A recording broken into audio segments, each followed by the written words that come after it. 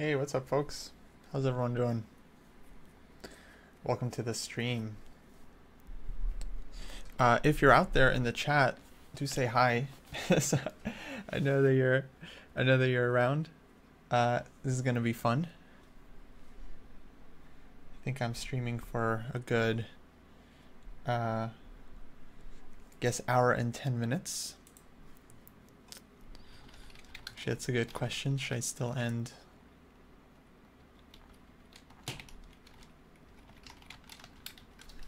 The scheduled time.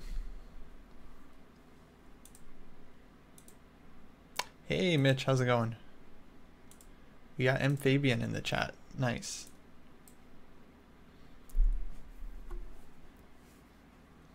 Well, I guess I'm just gonna hang out till we get more folks watching. Hey Martin, hey Leon. So I got the YouTube chat on one side and I've got the Twitch chat on the other side. So I see you. The Twitch Chess24 chat and then the YouTube chat for Chess24 for the link. If you're somewhere else, I'm sorry, I don't know where you are. So you'll have to find either the YouTube or the Chess24 Twitch if you want me to see your comments. Oh, cool. Sounds good. Sounds good, M. Fabian. So yeah, guys, what I'm going to be doing today is doing a preview of my 1d4 masterclass that I'm doing for CoChess. You can sign up for the class at CoChess.com. I think the first one is 50% off. It's like $6 for the hour-long class. It's going to be like a group class, basically like a private stream. And the topic is going to be playing 1d4. Specifically like how to play 1d4 positions and 1d4 middle games. We'll probably talk a little bit about theory and like what lines I like and what I think about various systems. But my idea for the class is to give folks a sense of like how to actually approach these positions and what you're playing for.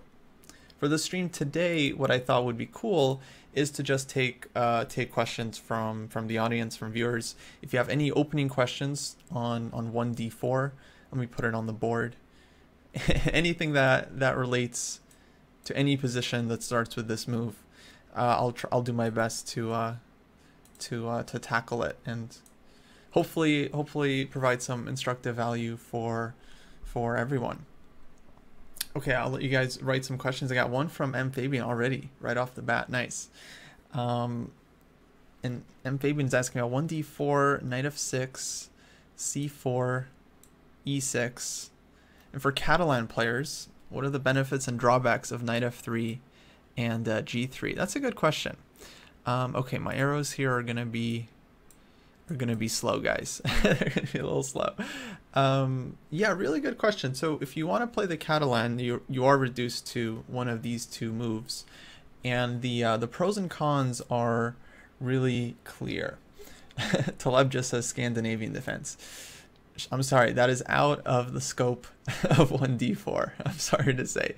Although we can talk about d4, e5. It's not as good as the Scandinavian, but we can talk about it. All right, so for Catalan players, the main question is really what do you want to deal with and what do you want to avoid?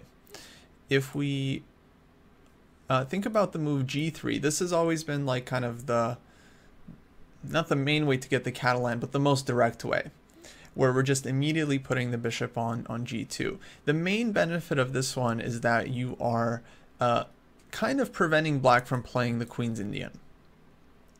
I mean, black can play b6, but after bishop g2, they obviously can't go bishop b7. They can play d5, but this isn't really what they want to do this early. This is just a Catalan where black played b6.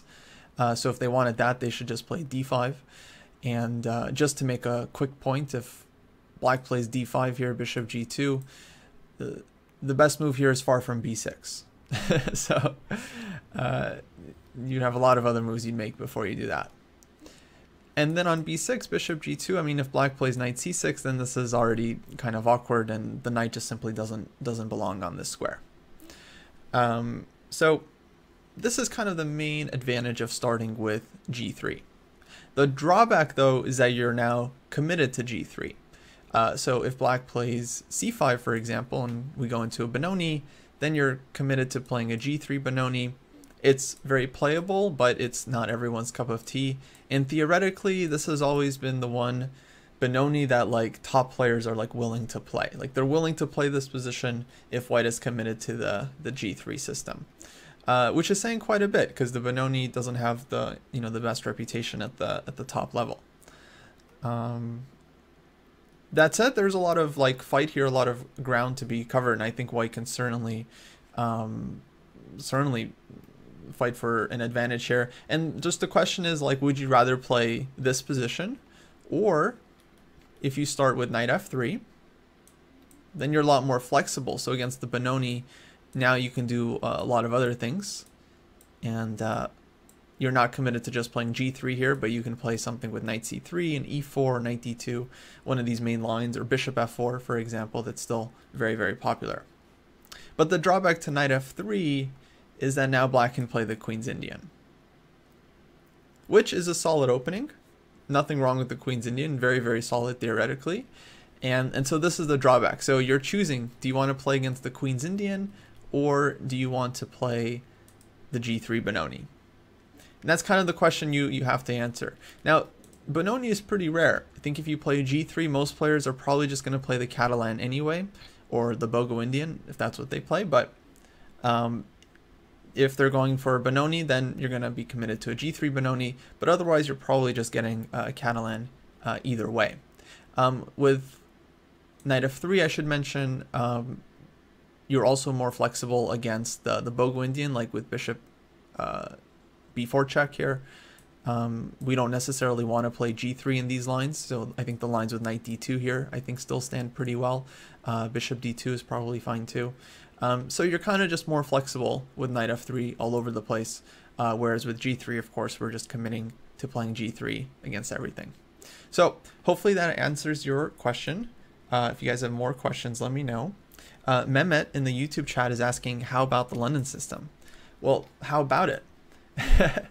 I think it's a good opening for, let's see, for what it is.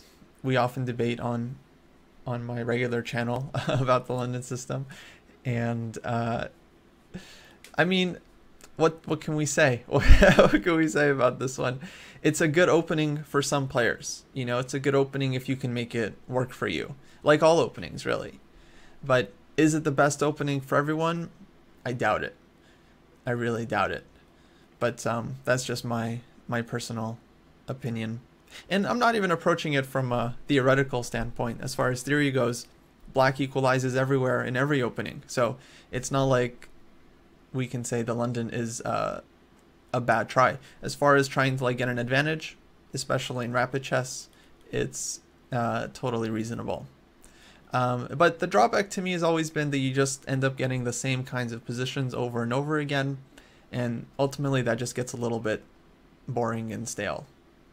And it's a good like starter opening. If you don't have anything else to play, you can just pick it up and go. I think as far as starter openings go, it's probably one of the best.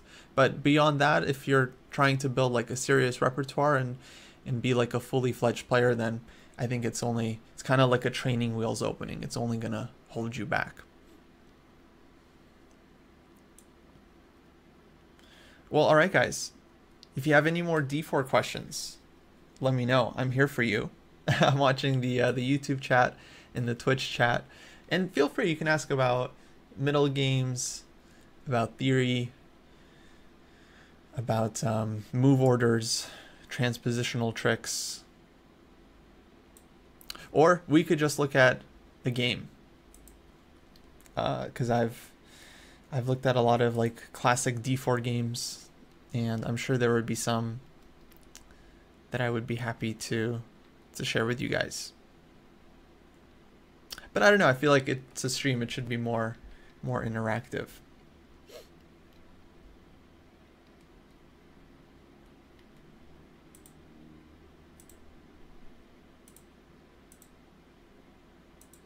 Okay, question from Vishchess. Do you try to avoid the Nimzo? Personally, I do. Yeah.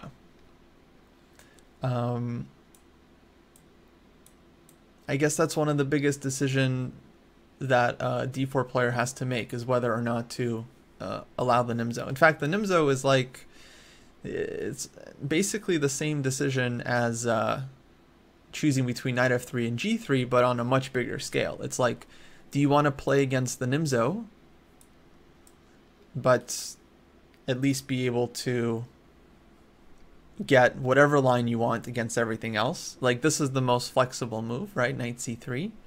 Because against the Benoni, now you're not even committed to knight f3. So this one, I mean, it's still considered playable for black, but here you just get everything. You get like f4 if you want, you get knight e2, knight g3, which I really like.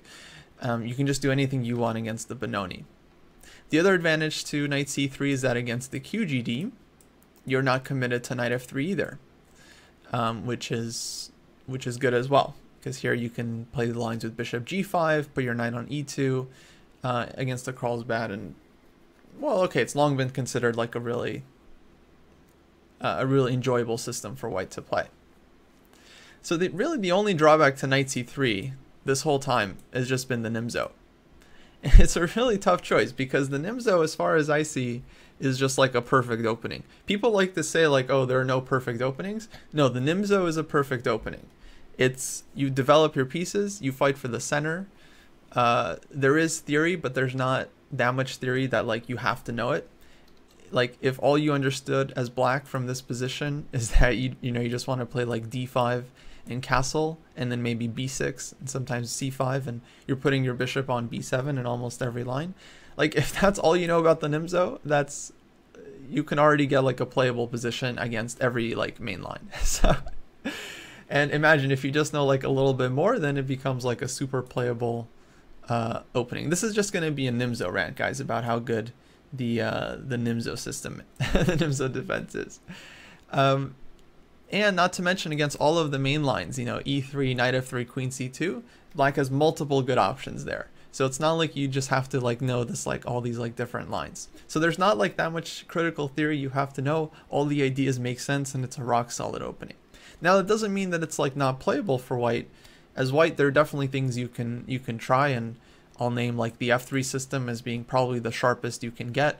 The queen c2 system, this is probably like a theoretical one where if you feel like your opponent isn't going to know a lot of theory and you want to kind of test them, I would suggest the queen c2 move.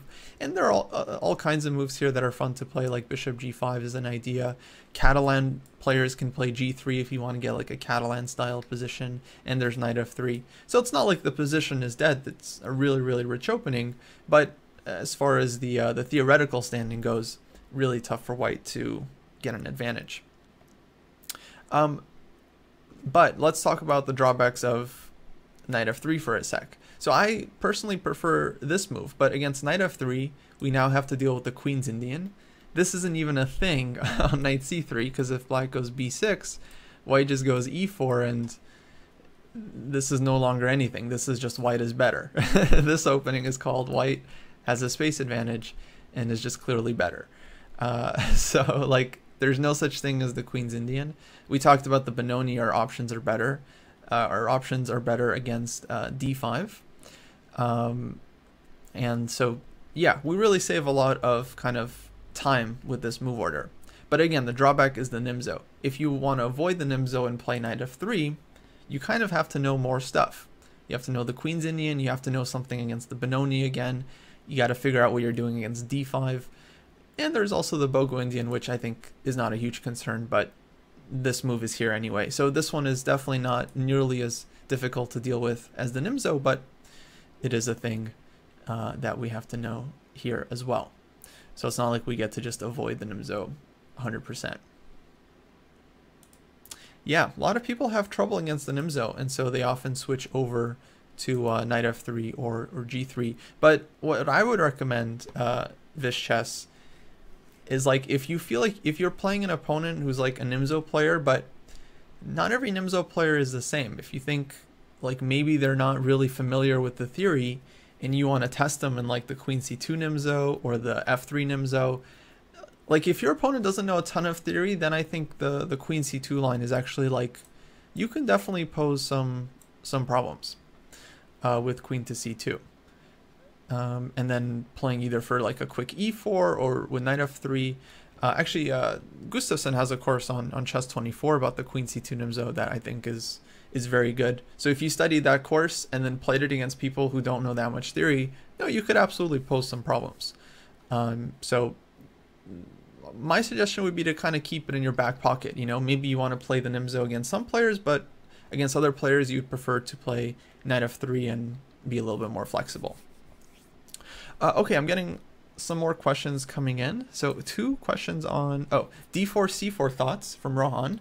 I'm a fan, Rohan. d4, c4 all the way. I guess a lot of people don't realize this, but the idea behind d4, believe it or not, is to play e4 on the next move. And if black doesn't allow this, we should play e4. But most players here have caught on and they started playing like d5 or knight f6. And then we need an extra edge here, if we're going to fight for the center. Because if we play knight c3, black will play d5 and shut us down. I mean, some players play like this anyway, but I've always felt like this kind of violates classical principles. Instead, white goes c4 and prevents black from being able to establish a pawn on d5, or at least makes black work for it. Now they got to play c6 or e6 in order to play d5 and keep a pawn in the center. But even if they're doing that, well, we get to trade off our c pawn for one of black's central pawns. So this is like something that we're already starting to play for.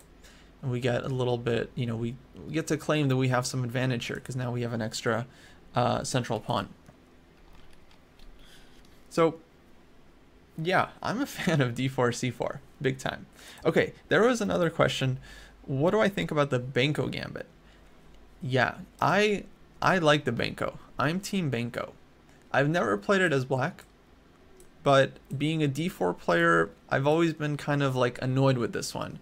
And I think it annoys a lot of d4 players. So if you're looking for something decent against 1d4, I think the Benko gambit is honestly one of the more underrated choices out there.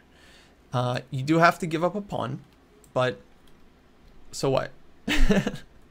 Lots of people do it. So just do it. And like, especially if you want something like dynamic and you're looking for like winning chances with black against solid 1d4 players, I think the Benko is probably one of the best openings you can come up with. I'll talk about the drawbacks to the Benko gambit in a sec, because there are some very serious drawbacks to it. But as far as having like some kind of dynamic weapon, it's a really fun opening. I mean, it's an opening where as black you kind of learn all of your ideas. You know exactly what you're gonna do. Right, bishop goes to g7. You trade off the light squared bishops. Let's say white makes some random moves that they always make. Knight d7, and then okay, you just know what you're doing here. Like this knight is probably going to b6 at some point. Queen can go to a5, rook fb8, and you just have this like long-term pressure. And it's up to white. Like they're gonna try to set up with a4, knight b5, and all this stuff. But it's not like white just wins the game here. Like they have to make a lot of moves. They have to watch out for a lot of tactics, and it takes a while to push their pawn.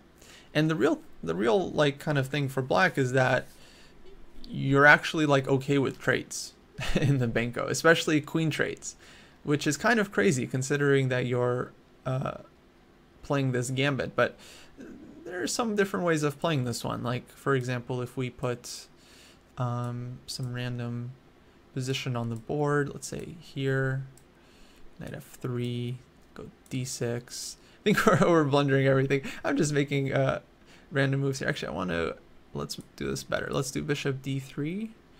Oh, this is the Carlsen Gelfand game where you play knight takes d5. Anyway, we're just gonna put this position on the board.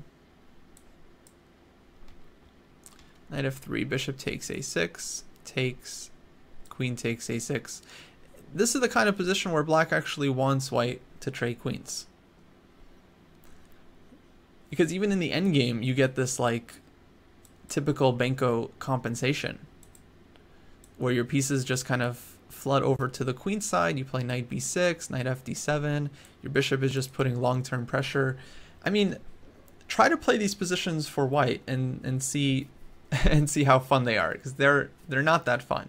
You might say like, oh, we have an extra pawn, but it's really not an easy pawn to push. So long story short, I'm a big fan of the Benko, and I think it's a very playable opening. The main drawback to it, honestly, is that it's just not a complete opening. For example, like if white plays knight f3 here, you can play c5 and b5, but you're not exactly playing your Benko gambit. There are also a lot of sidelines, like even within the Benko, where white doesn't have to accept the gambit or doesn't have to accept the gambit fully, and then you have to play more of a Benoni type of position. So the drawback here is that you're not always going to get a Benko. Sometimes you're going to have to play Benoni. I still think it's worth it, but yeah, that should be said. And if white starts with knight f3 or c4, then forget about it. You just need a completely different approach here altogether.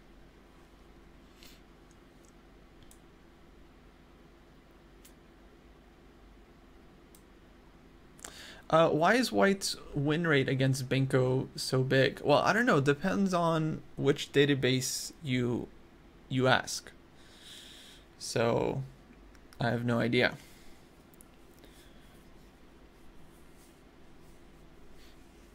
But I would imagine at lower levels, if you're a well-prepared Benko player, you could be super dangerous. Okay, there was another question earlier. If you guys have other d4 questions, feel free to send them in. Any recommendations against the Schlechter Slav from Dor? Yeah, I have some recommendations. Let's put it on the board. So the Schlechter Slav is the old c6 g6.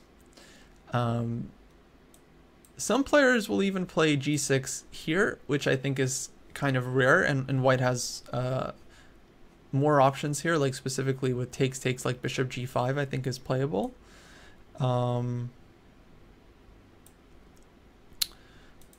But what usually happens is we'll get it when white plays e3. So I play the e3 Slav quite a bit, and I'll often see the g6 Slav here once white is committed to e3. So this is usually how we get it.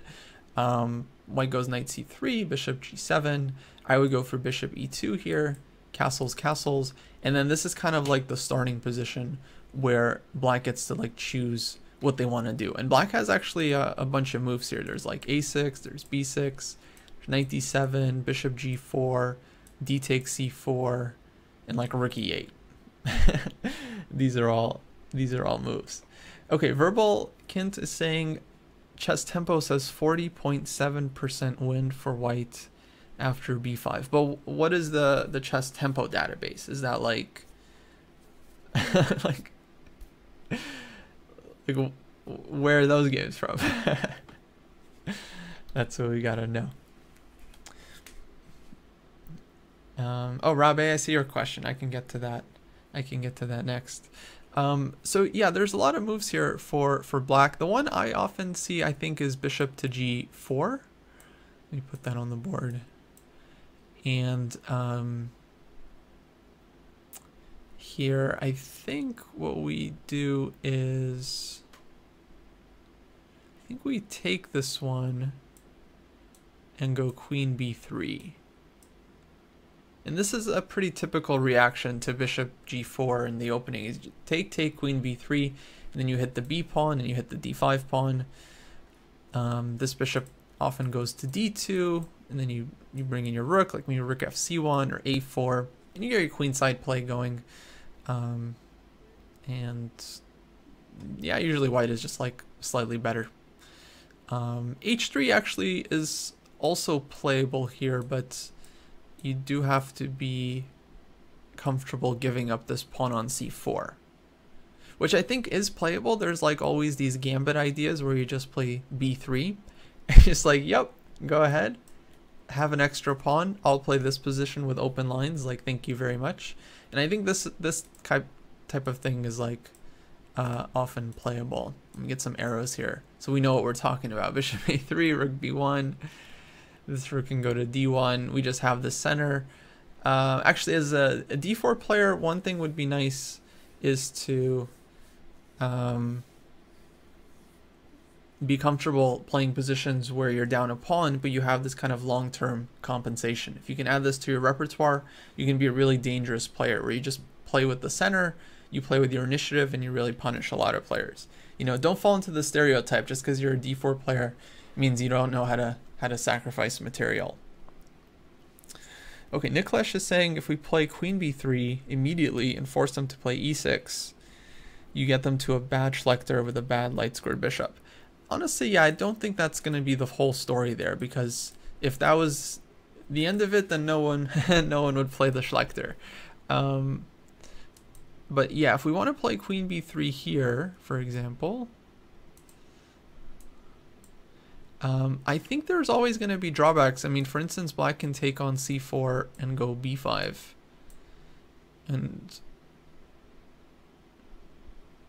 yeah, we don't really force them to play e6, unless you're saying take on d5 first and then go queen b3, which is possible. But here, yeah, black would just develop with like bishop e6 and so on. We could try this one, but in my experience, this isn't really going to do a whole lot, because I mean, pawn on b7 is defended, pawn on d5 is defended, and then we can go knight c6 here. Oh, before e3. Oh, but that's just a totally different story. Yeah.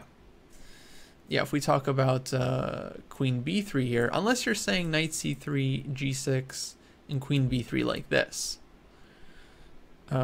which is, I guess, a different line. But on all these queen b3 lines, usually black is going to take on c4, in my experience, and then play b5. And play more of like semi-style position. Semi-Slav position.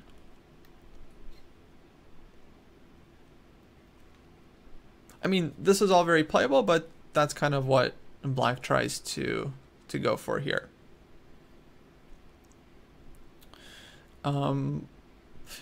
Yeah, if they played e6 though, then I would agree. This would just be fantastic for white. You just develop bishop g5, bishop f4, e3, and things are great.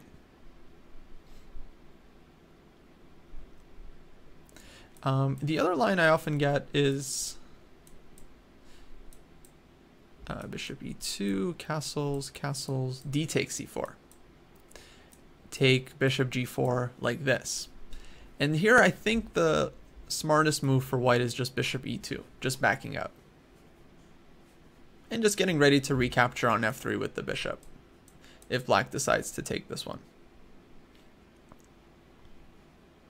Hey, Kata, no, I can see Twitch chat.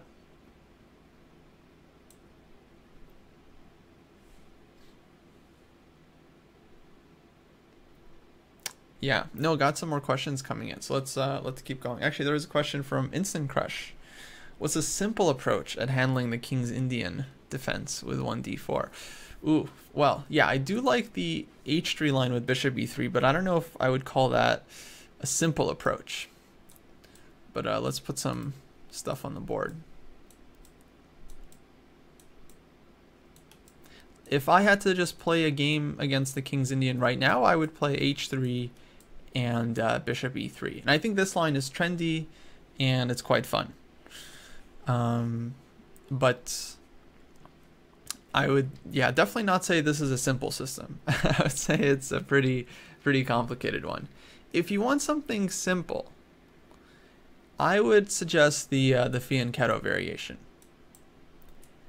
And I know a lot of King's Indian players are going to hate me for this, and I'm a King's Indian player myself. So, you know, I get it, and I apologize, but this is the one that most King's Indian players don't like seeing.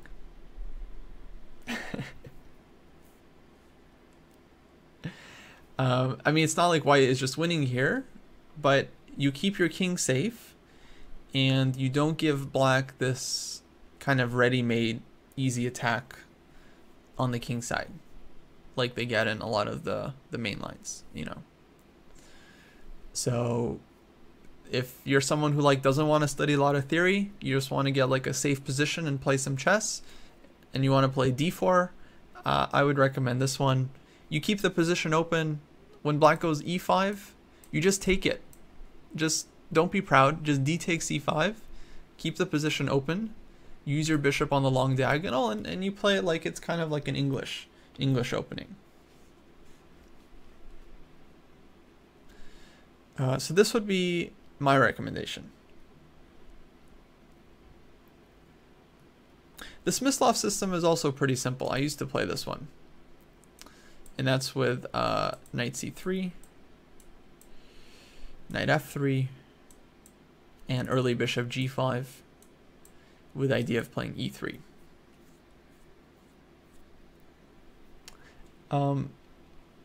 This one is also like very simple. I don't think it's as annoying as the fianchetto variation, but it's a very playable one, and I played it for many years actually and did totally fine. And the idea is that you're not playing e4, you're just playing e3, so you're just trying to keep the center a little bit more under control. So when black plays like e5 or c5, you can kind of choose whether you want to advance d5 or not.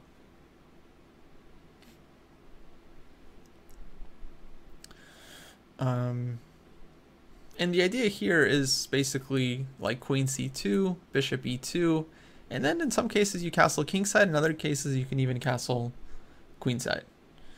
And very, very simple for white. I mean, it's like, I don't even know what to tell you. You just follow basic chess principles when you play these positions and you'll be fine. Come up with some kind of plan, improve your position, try to take some space, look for good exchanges, and you'll be you'll be all right. Typical idea is like to castle kingside and then go like rook b1 and b4, b5, just kind of pushing for some space on the queen side. So this one is very, very playable as well.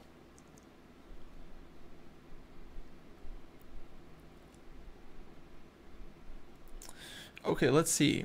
I'm going back and forth between YouTube and Twitch chat.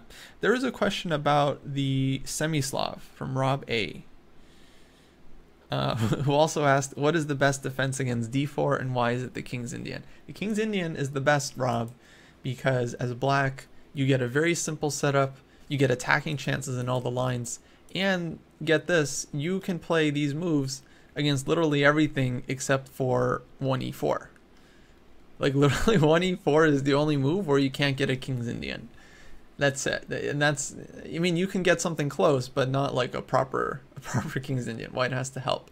But after d4, after c4, after knight f3, you don't have to bother with any of these move orders. You just close your eyes and you play g6, bishop g7. You know, don't get lafonged, right? Don't pre-move. Just castle. And then you're fine, you know, and then you play your King's Indian. So that's why the King's Indian is the best, because you just get your types of positions no matter what. But Semislav was asked about as well, and yeah, Semislav is a tough one. Semislav has always been a tough nut to crack. If you like sharp positions and you're ambitious, then I would suggest bishop g5. You got to deal with a lot of lines here. There's like d takes c4, the Botvinnik variation. There's h6, bishop h4, and then dc4, the anti-Moscow gambit. But if you're ambitious and you like studying theory and you want to just kill the Semislav, then I would go for this. I think the question was a practical line against it, so that's going to be not bishop g5, probably not super practical. As far as the practical approaches, you know, there are moves like queen d3 you could play, and your idea is just defend the pawn with your queen. Queen b3 is also an option here, and then you're going to play like a Catalan style with g3, bishop g2, and castles. You can certainly do this. Most Semislav players, I think, are probably going to take this one and play for b5, something like this. You go back, queen d3, bishop b7, but these positions aren't like as explored. And you know, as far as the theory goes here, like your opponents aren't going to know as much as they'll know against like bishop g5 or like the e3, the Moran, some of those lines. So this one is kind of a good, interesting choice you can experiment with. You play like e4 here, and Yeah, I don't know. These positions can be fun, and I mean, black has to be an experienced player, you know, in the semi-Slav to really to deal with them. Yeah. Personally, I've been playing the E3 Slav, and I would maybe suggest this one because against E6 you're a lot more flexible here because our knight isn't developed to C3 yet. So in this position, I would play bishop d3, and for example, knight d7, go b3, bishop d6, bishop b2, and I would actually play this kind of setup.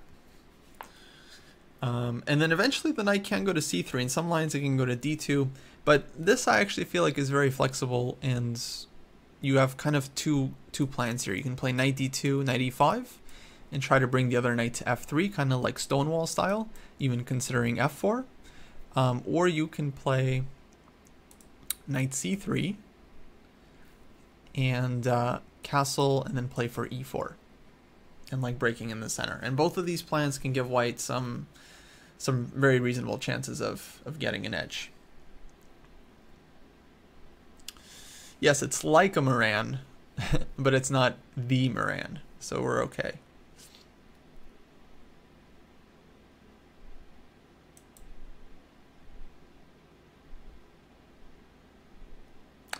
Okay, how is the semi-Averbach system? Help me out, guys. Again, I guess against the King's Indian. Semi-Averbach, what is that? Is it the bishop e2, bishop e3?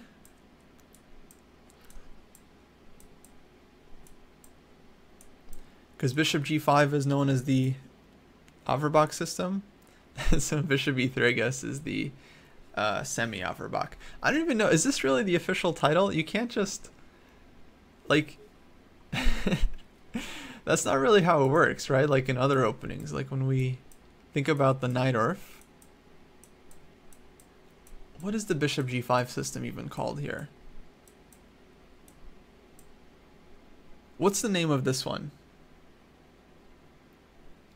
Whatever it is, bishop e3 is not called the semi bishop g5 system. So I don't know, that's a little bit weird to me. Because we have the English attack, and then we have whatever bishop g5 is. Anyway, I think it's a reasonable choice. It's definitely a good surprise weapon against the King's Indian. I personally think, black is fine, but it definitely has quite a bit of venom to it. Like all these lines do that involve like an early g4. So the idea behind this one is basically, okay, get everything going, cover the g4 square so there's no knight g4, and then play like g4, h4, h5, g5, and etc. Right? Just getting the kingside attack going. It's a really playable line for white. I mean, as a King's Indian player, this was one of the last lines I really looked into. So I think it's obviously like very playable for black, but there is a lot of value in like finding a sideline that you really like and you know all the ideas, and then using that as like a weapon, right? Because of course in the King's Indian, most players are going to be familiar with like the main lines with knight f3, castles, and black is going to be very well prepared. So if you can find some sidelines that your opponents aren't so comfortable against, like bishop e3 and then playing g4, or just playing g4 here as some players do, you can definitely try this. Objectively, like I think black's chances are fine, especially against this one. Like I would go c5, because as black, when white is playing g4, you should probably just counterattack in the center and make sure that you leave your diagonal for the bishop open. My guess is white probably goes d5 here, and then for black I would recommend e6 and just immediately opening up the center.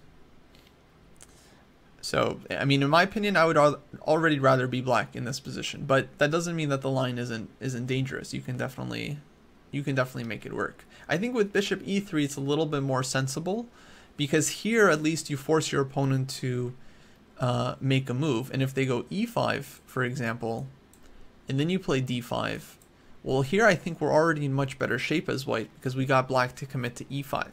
right? So now they're going to play like a5 or something, and then you can play g4 in this position, and then you just get a much better version of the whole thing, right? You can just force black to close down the diagonal for their bishop, then they're not going to get as much counterplay in the center, and now your king can just safely castle queenside. Although don't play queen d2 if your g4 pawn is hanging. You gotta go like g5 first or something. So yeah, I mean, I think these lines are really playable, and if your opponent just kind of relies on typical King's Indian moves, they can get like a really, really dangerous position.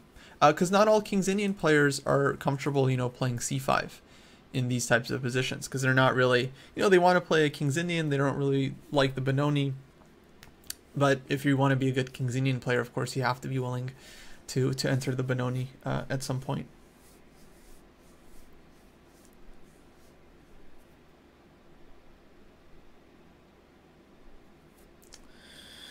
Yeah, I remember Vishnu. I remember your game, of course. Okay, the Richter Rouser, that's just against the classical Sicilian, so we don't call Bishop G5 against the Najdorf, the Richter Rouser. Okay, guys, let's see. I might have missed some questions. I apologize. Can I suggest a good counter against the Chevanenko Slav? Yeah, I can try, actually. It's been a while since I faced the Chameleon, the Chevanenko. Because, again, with white, I'm often playing e3 here, so when black plays a6, it's not really considered as annoying as after knight c3, and I often just play knight c3 here anyway, and just transpose.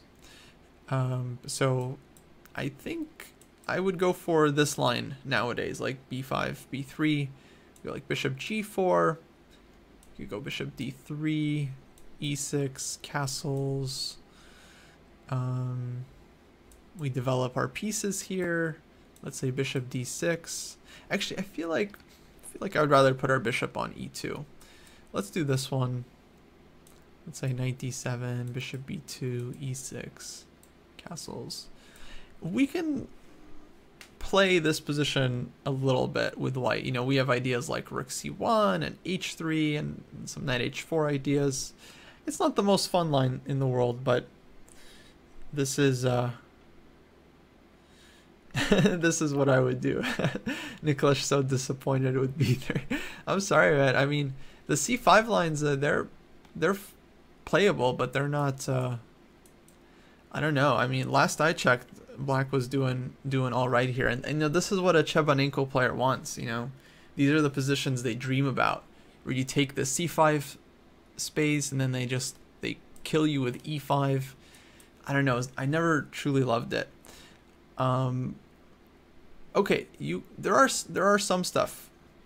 there are some things you can do. For example, let's say knight c3, black goes a6. You can try this queen c2 move. This one, as far as I remember, is pretty sharp and fun. And the point here is that you're sacrificing the pawn and you want to play e4. So if you want something with a little more activity, here you go. You got to be willing to give up the pawn and play this position.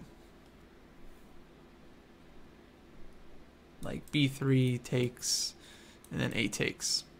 And then that's it. You just play the position. Just don't worry about being down a pawn or whatever. Just develop your pieces. You know, bishop goes to d3, support your center, castle, bishop b2.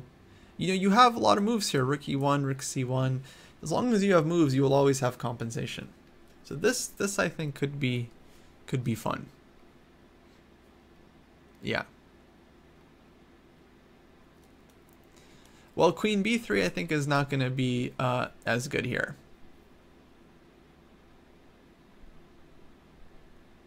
Not a huge fan. Think like e6 and yeah, I just don't really love these queen b3 moves, to be honest. I feel like you have to be very precise with them. But okay, hope that helps. Yeah, you know, this b3 pawn sack, I feel like it comes from the Catalan, really, but it's become playable in many positions. Maybe it's still kind of flying under the radar a little bit. But I think the line where this really became known came out of the Catalan in this line.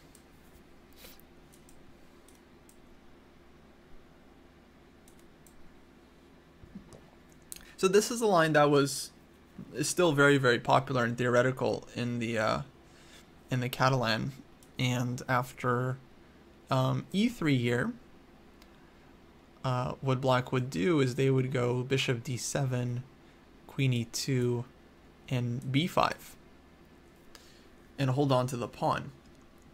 And then I think there was different moves here, but like a little while ago, I think they discovered that b3 here is just like, white just gets fantastic compensation. And once there was a couple games in this kind of position, people just kind of realized like, yeah, it's a tough one for black to play, because all of white's moves are just so natural, and all the pieces just get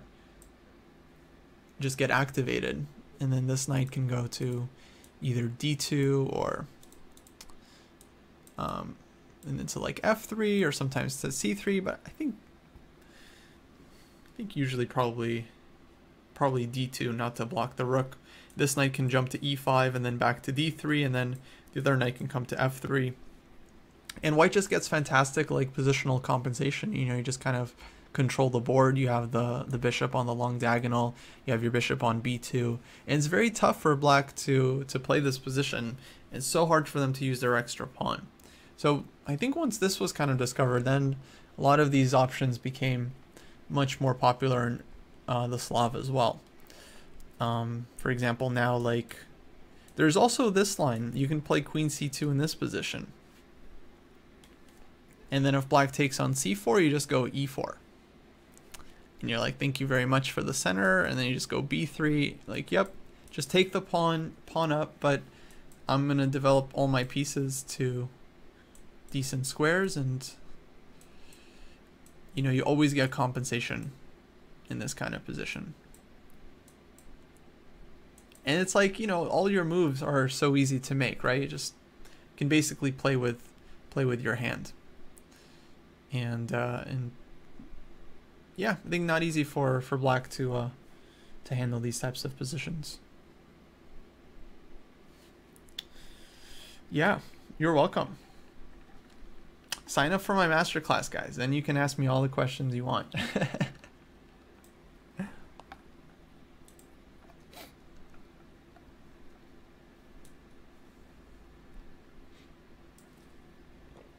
All right, guys, let's get more d4 questions in. What do we want to know?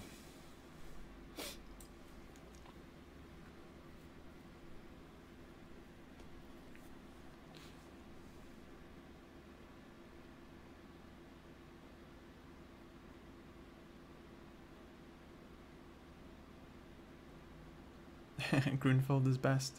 Grunfeld's pretty good, I have to say.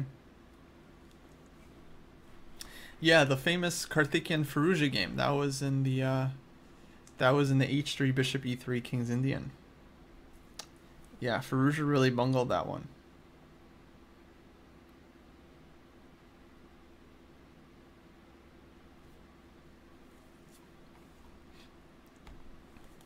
Oh, what do I play against the Grunfeld? Well,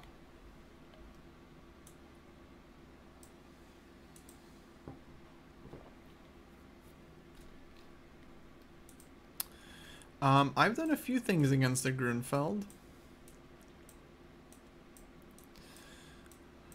A long time ago, I used to play the rook b1 lines, knight f3, c5, rook b1. And I mean, I'm not sure what to say about this one, because I mean, it was a really fun line to play, and it's really sharp. Theoretically, it's like, it's always been just a huge undertaking. You know, it's like there's a lot of lines, and I don't know if I would really like recommend people to put a lot of work and study it. Grunfeld is really like one of the more double-edged openings out there, because I think it's like, it's so solid for black, and theoretically it often stands well, but of course, black has to know a lot as well, and I mean the positions are sharp and interesting enough that it's not like, I mean, it's not like black is just going to be scoring better or something. So there's a lot of things you can do for white. I mean, this is one line.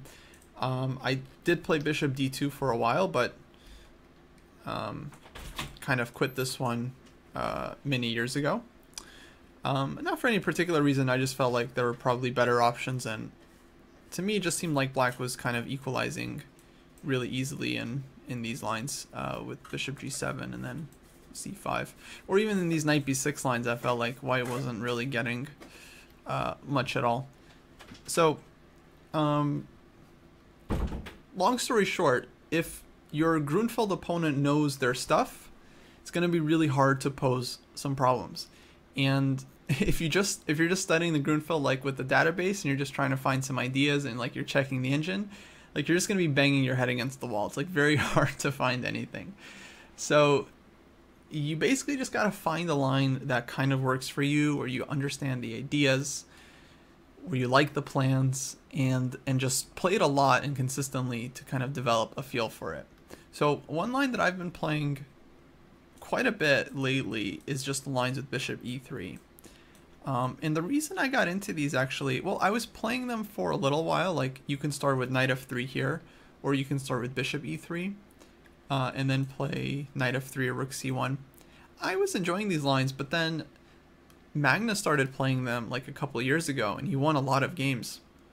Like in Norway and all these other super tournaments, he beat MVL, he beat Kristchuk, he beat Mamedyarov. He beat like every like major Grunfeld player with this, and you know, kind of like made an impression on me. So I started looking into these lines more, and I feel like, yeah, they are very, very playable.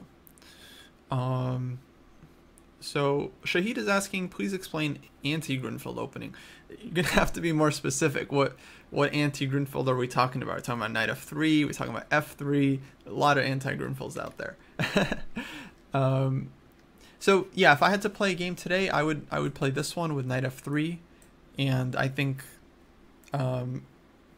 there's certainly a lot of room for white to pose problems. Main line for black is like queen a5, and then we go queen d2. Black can go for the endgame if they want, or they can keep queens on and keep the middle game. And well, I believe in the center, and I believe in the space advantage. So for white, I'm kind of happy here, but I'm sure Grunfeld players are happy as well, and that's just what we have to live with. It's just going to be a constant battleground. Okay, let's see. How about a line against the Dutch? Sure. Well, I've always been a fan of just playing g3 and then putting the bishop on g2 and then asking black what kind of Dutch do they want to play. Do they want to play like Leningrad with g6, or do they want to play classical with e6, or do they want to play like Stonewall? If they go for Stonewall, then I in particular like this line with knight d2, and then bringing this knight to h3, and oh, need some arrows, and then this knight can come to f3, this queen will come to c2, will castle kingside, and then eventually this bishop will come out to f4. So I'm a fan of this against the Stonewall.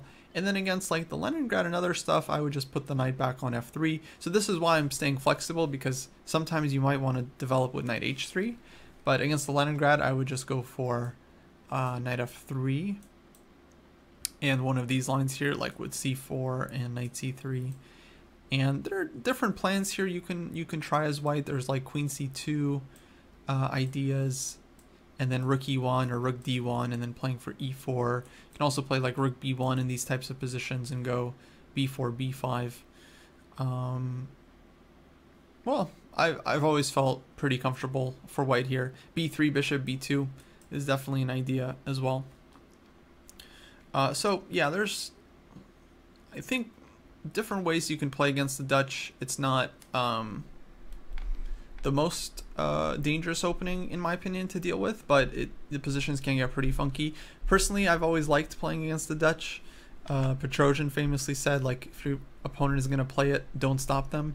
that's kind of how I feel. I mean, it's not like you just get a big advantage, but it's certainly like a very complex opening. But I would much rather fight against the Dutch than like fight against the Slav. You know, something really solid like the Slav, the QGD, that's like banging your head against the wall, you know, trying to get something there. But the Dutch, you get some really interesting positions, so I don't mind playing against it. Same with kind of Grunfeld. Grunfeld's a really tough one to crack, but well, much tougher than the Dutch, I would say. But yeah, at least you know you can still enjoy playing those middle games. Yeah, 5h4 Grunfeld I would say is a pretty sharp option. You can definitely explore this one if you're looking for something dangerous against Grunfeld players and you want to scare them.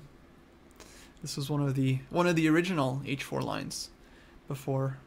This was before AlphaZero, you know. This was not an AlphaZero invention. This was like, who came up with this one? I don't know. I know Grischuk played it against Magnus in the candidates tournament way back when, 2013. But I don't know if he was the first to use this at a high level. Anyway.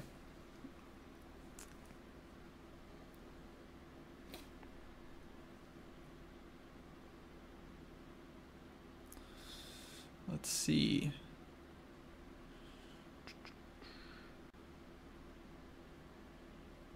Can we cover the Marshall Gambit? Yeah, Marshall Gambit, that's a tricky one.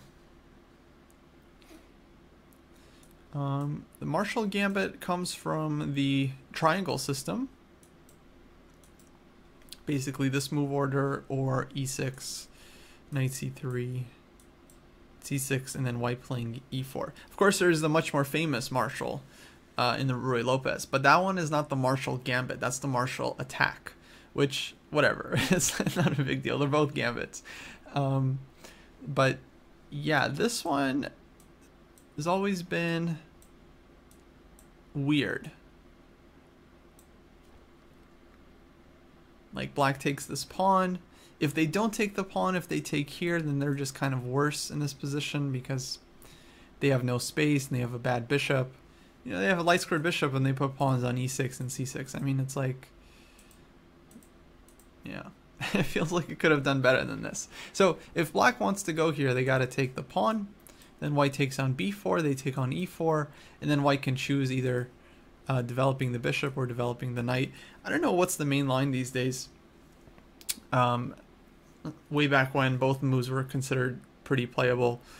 Yeah, it's a weird one. It's one of those things where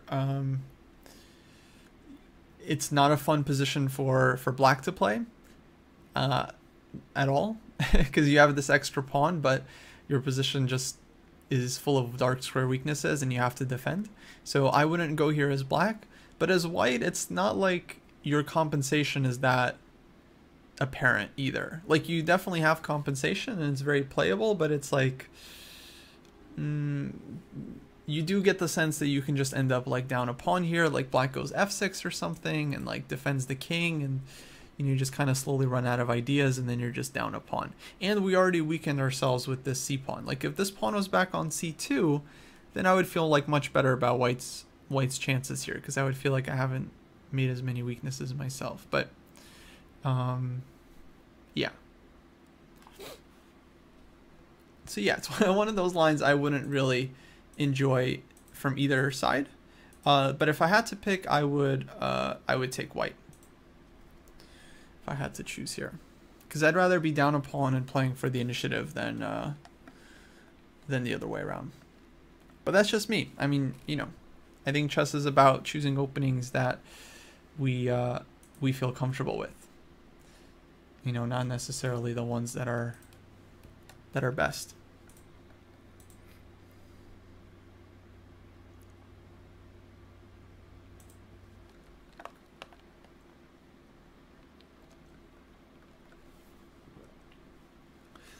Okay, let's see, more questions, guys.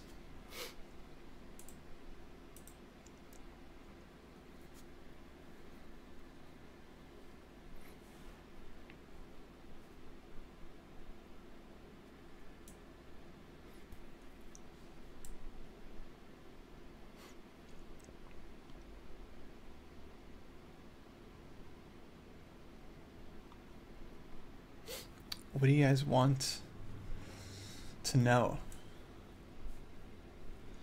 about d4? I mean, wow, this PGN here is like intense. There's a lot of moves.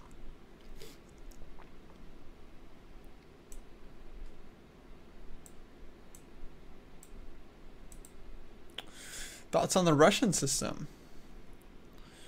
Against the Grunfeld, right?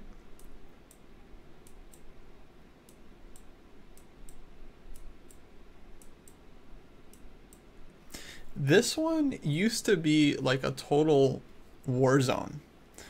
I remember looking at this a little bit from White's point of view, because I mean, as a d4 player, you're always looking for something against the Grunfeld. And it always seems promising, but there are just so many lines here, and there's a lot of just so much theory that it's always just felt like one of the this is like the bishop g5 Najdorf of the Grunfeld. That's how I would put it. It's just a lot of ground to cover, and very, very sharp territory. And then there was a time when I was kind of toying around with playing the Grunfeld as black, and then this line was like one of the lines that felt like such a headache. Like black has to really know what they're doing here, because if black just kind of wimps out, you know, and plays like c6 or e6, then black is going to be worse here. This is not why you play the Grunfeld. So black has to like take on c4 and then choose one of the lines here, like either a6 here, or I think like bishop e6 is a move now. I think the main line is probably still like a6 and b5, and then playing either bishop b7 here or c5. And I mean, I feel like black is probably doing fine here theoretically, so I'm not sure if it's really worth exploring from White's point of view. But of course, if you're a Grunfeld player, then you do have to know what you're doing here. That's for sure.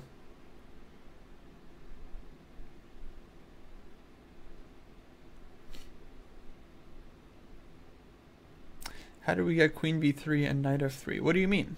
That's normal.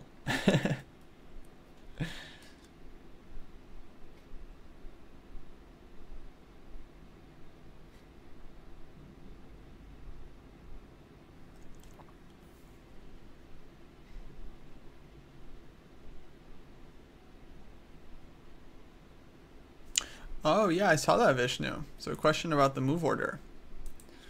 So what to do against d6? Because yeah, against knight c3, you kind of have to worry about e5. I mean, the truth is you don't really have to worry about this one. These lines with knight f3 are pretty good for white. Like if they go knight d7, then e4, and your white is better in these lines. And if e4, then these lines are pretty sketchy. I mean, there's like knight g5. I think knight d2 is also playable, but something like knight g5, bishop f5, and I feel like queen b3 is the is usually the move here. And yeah, I mean, there's maybe some tricks here, but generally speaking, white is fine.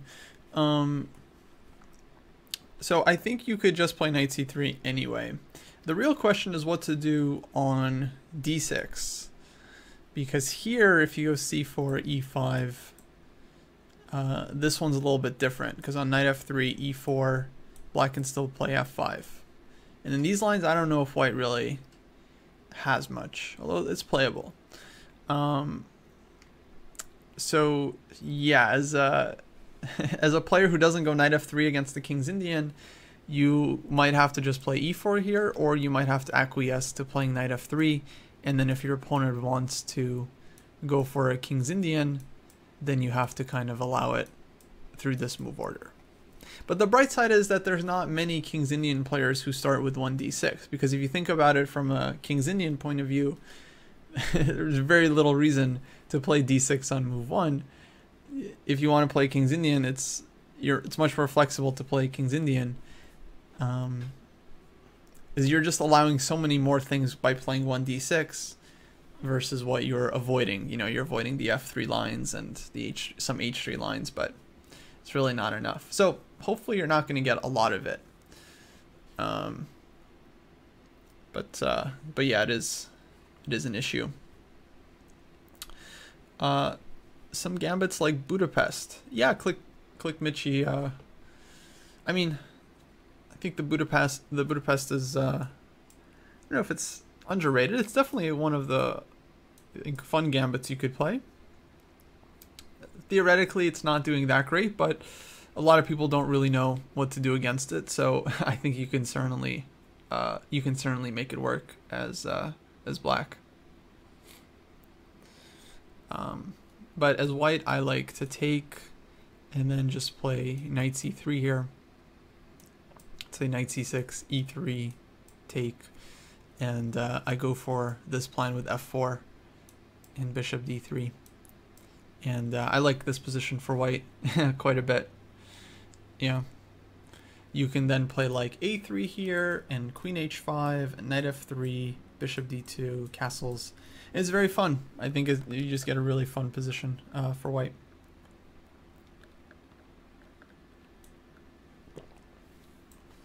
Okay, what to do versus d4 e5 from Byron. Yeah, now we're talking. Let's get into the real stuff. All right, against e5, I think you just take the pawn. And there's a couple things they can do here. All right, so it's not like it's game over. So this line, hopefully everyone knows by now, is like total. This line has been debunked. Just fully debunked.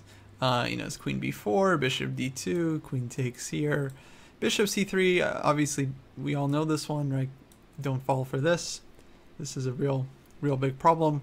So knight c3 is the move, and then you're gonna go rook b1 next, and you just give the pawn, and but you took the pawn on e5, so now it's equal pawns, but black has spent a bunch of time with their queen. It's like black spent all this time to grab this pawn with their queen, and they're not even up a pawn. So you're like, this is what you do, and then it's game over. Josip says that Budapest just seems unnecessary to play. There's so many great fighting defenses against 1d4 that once you get over the novelty of being able to sack that e5 pawn, you realize it's just an inferior opening. You know, that's kind of why I grew out of it. Because I felt like, yeah, maybe I can just get all the same counterplay, but without just giving up a pawn. I don't know. I think it's totally playable still. Like, I think Firouzja played it like not that long ago and made it work. I mean, especially in Blitz and Rapid, I think it's just fully 100% reasonable, and you can do it. But like most things, it's just not for everyone. See, the thing is, people think like, oh, either an opening is good or either an opening is bad. But the truth is that some openings are good for some players and other openings are good for other players. So the Budapest might not be the right opening for you, but it might be the right opening for someone else. And the Grunfeld might be a great opening for a lot of people, but it might not be the right opening for you. Just all depends on how you see the game and what kind of positions you enjoy handling. So I always try to caution players, you know, against oversimplifying things, because people will just make these like crazy generalizations, like, oh, my opponent played the Caro-Kann and I lost, so I guess the Caro-Kann is a good opening. Like, no, that's not how it works. Well, there's a lot of other options out there, right? But there's drawbacks to all of the options, you know? Now, earlier I said the Nimzo is a perfect opening, so we're going to leave the Nimzo aside. But there is a drawback to the Nimzo, and that is that your opponents don't have to let you play it. Like, it's not a full opening. The biggest question for Nimzo players is, what are you going to do in this position, you know? So, yeah. Nothing is free. Nothing is free on the chessboard.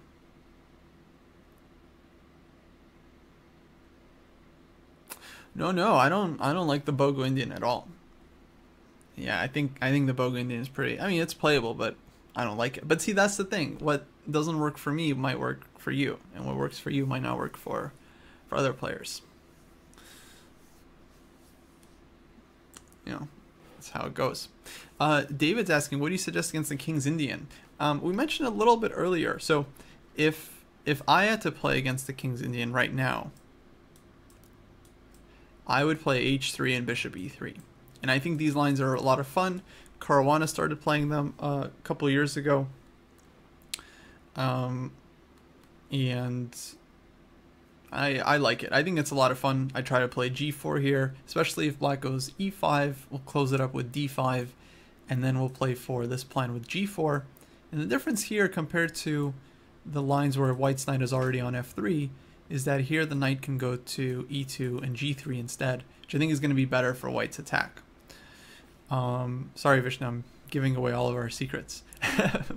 But I'm not sure if that is what I would suggest for everyone, because I think you have to kind of know a little bit of theory to make this line work.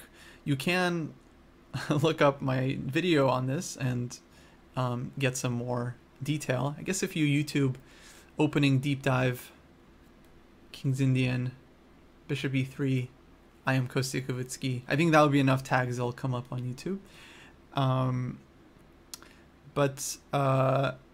Yeah, if I had to just suggest some random lines, you know, because you might not want to learn a bunch of theory, then the ones I mentioned earlier were the fianchetto system, which I think is a pretty simple and safe line for white to play, where you just castle, maybe you fianchetto your other bishop, and it's like a pretty sensible line and setup to go for. Or you could do the Smyslov system that I used to play, which is also simple and maybe not even as complicated as the fianchetto line, where you just go bishop g5, you get your bishop outside the pawn chain, you play e3, and you can see my arrows from before as to what to do with the rest of your pieces. Just play normal chess, control the center, expand on the queen side, don't hang your pieces, and then take your opponent's stuff when they give it to you. That's very important. Okay guys, I'm going to have to wrap up soon, so I don't know if I'll be able to get to all of the remaining questions. There's one from Shachmat that's interesting. I would like to play the Semislav, but I dislike the Stoltz variation, Queen c2. And do I know any active plans for black? But that's the Queen c2 is where you get something very similar to the Moran. So I feel like we should be able to find something. You're talking about this one, right? So yeah, I know on bishop d3, you're just ready to take on c4. And then b5 and so on. So on queen c2, I guess most people go bishop d6. I'm sure you're fine with g4 because you're looking for active play. But if they go bishop d3, then you can take and you get your Moran lines anyway. So I feel like semi-soft players are usually pretty happy here. Maybe you're not so comfortable with b3, but if they play b3 early, then you got to go for e5. Because b3 is the only move they can play where they don't let you like take on c4, because then they can take back with the pawn. But against b3, you always have these e5 ideas. And then you can get some activity here. You might have to play with an isolated pawn, but certainly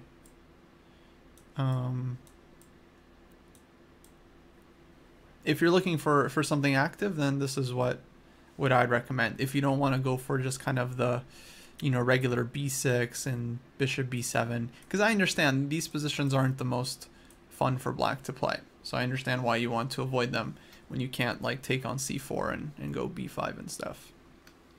So yeah, I would try to get an early e5 in if they play b3.